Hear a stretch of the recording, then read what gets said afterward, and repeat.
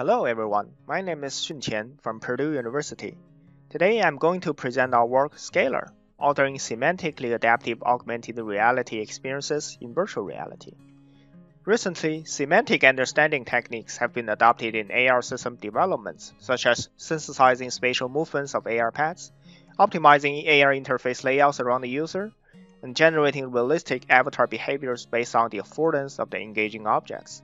All of this work achieves semantic level association, where the AR content behaviors are tightly associated with not only the location, but also the affordance, functions, and semantics of the physical objects.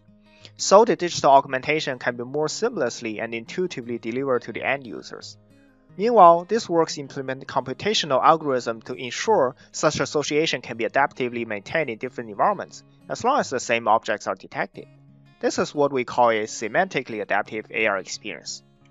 However, the AR content behaviors in these works are predefined by the programmer sitting in front of a computer. But in real environments, there are dissimilarities of the room layouts, duplication or absence of the physical objects, which may introduce implicit semantic variations that are difficult to be pre-considered during the programming stage, especially when the designer is not situated in the target environment. And for the users who have limited coding experience, it's also hard to design and customize the AR experience with their domain expertise. We aim to enable designers to create such AR experiences while fully leveraging the semantics in all the potential target environments. Virtual reality is a good solution. On one hand, VR can immerse users into a 3D virtual scene to intuitively alter the virtual content behaviors using the surroundings as spatial and semantic references. It also has the spatial flexibility, so that the user can easily travel across different scenes without leaving the current location. So, here comes our main idea. Using VR, we provide AR designers with multiple realistic virtual replica of the physical environments and let them immersively alter the semantic association. Then, we distill the demonstrations in all the provided virtual scenes as a mathematical model to deploy the AR experience in different environments, which becomes our proposed system, ScalAR. Now, let me briefly talk about the overall idea of the ScalAR workflow. Using ScalAR, the AR designer first authors the semantic association in two levels. The designer has to define which physical objects hold the most relevant affordance with AR content. We call it identity association. Meanwhile, the designer should also ensure the placement of the AR content is accurate. We call it spatial association. For instance, this AR lamp should be placed at the corner of the coffee table next to the sofa to deliver digital augmentation to this consumer. Remember, we also want the adaptation capability, which means the AR content should be able to respond to the variations in different environments.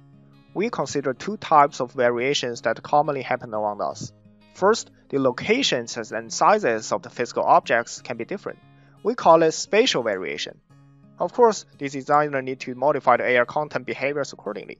For instance, if all the tables are too far from the sofa, the designer wants to place the AR lamp on the armrest of the sofa. Second, the quantity of each object can also be different, or the object is even not there. ScalAR provides such scenario and let the designer to modify the design as well. For example, what if there's no table in a small living room? After the authoring session, we record all the designer's demonstration of the semantic associations and all the provided scene variations, and group them accordingly for the fitting of the mathematical model. We call this model Semantic Adaptation model, which is used to procedurally determine the AR content placement given a new physical scene. I will cover it later. Above is the overview of the ScalAR workflow. Next, I will explain some key implementations of ScalAR. First, how does ScalAR generate those virtual scenes with spatial and quantity variations? After raising a basic idea of the target deploying environment, the designer invites potential AR consumers to collect their local environments as samples, using the scene collection modules of ScalAR. Here, we adopt the combination of 2D object tracking and 3D scene understanding to get both the identity and spatial properties of the physical objects. AR consumers just follow the guidance to scan the environments, and final outcome will be displayed as 3D labeled bounding boxes. Then, for each collected scene, we apply a genetic algorithm to synthesize more virtual scenes with the scene variations mentioned before, and we render them using pre-assigned CAD models to construct the VR authoring environment. Now we show the VR authoring interface of ScalAR. We use an AR video display in a cooking tutorial as an example. Our system allows the designer to explicitly define the identity association using line connections, such as this countertop to be the primary binding physical objects of the AR display. In order to eliminate the ambiguity of the duplicated objects and consider the multi-binding object cases, the designer can also define reference binding objects as the additional reference. Here, the designer wants the AR display to be always placed on the countertop near the ranges to play some cooking tutorial. Meanwhile, the designer can intuitively manipulate the AR contents to define the spatial associations using surroundings as spatial reference. Then, the designer uses the scene cursor to travel across all the provided virtual scenes and verify the design. Initially, we apply the ordered association in all the scenes, so only when the scene variation causes semantic ambiguity or spatial inaccuracy will the designer enter that scene and modify the association. For the other scenes, the association will be automatically recorded. After the designer validates all the scenes, the VR ordering session is complete. Then our system starts to feed the semantic adaptation model.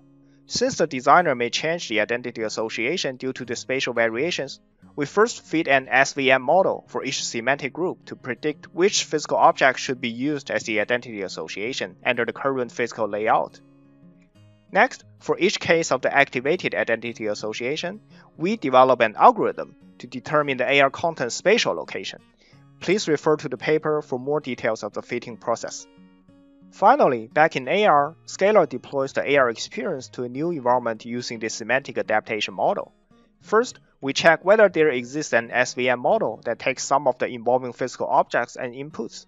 Here is an important consideration. If our system doesn't find any applicable SVM model, we won't render the AR content.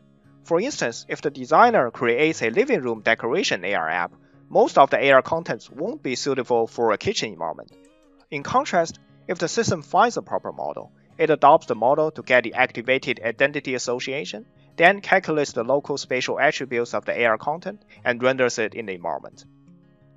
For example, for the deployment of the cooking tutorial, AR consumers scan their local kitchen layouts using the same scene collection module, and ScalAR adaptively render the ordered AR contents using the semantic adaptation model.